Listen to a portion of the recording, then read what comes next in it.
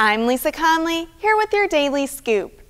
The county has set aside approximately $2 million for the Wilson Boulevard expansion project, one of two major, costly, and somewhat controversial road expansions needed to accommodate growth in the east.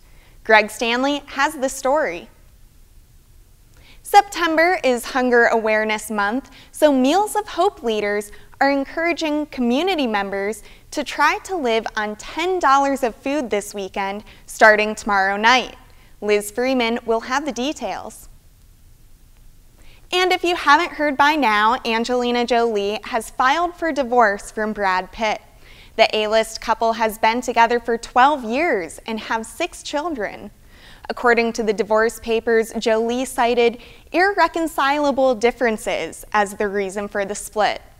For these stories and more, visit naplesnews.com. You can also follow me on Twitter @LNConley.